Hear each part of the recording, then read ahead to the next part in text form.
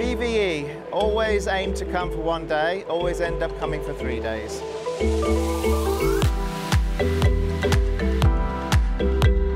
I've seen a lot of things here that I didn't really know existed. Been to BVE for probably 4 years running now, I think. Always has something a little bit different. Today is all about learning and understanding and actually seeing the emerging technologies. We really like BVE because we get an opportunity to meet people that are responsible for production-based workflows. Post-production is constantly moving forward. You need to be in touch with new workflows, new kits, and also with new people.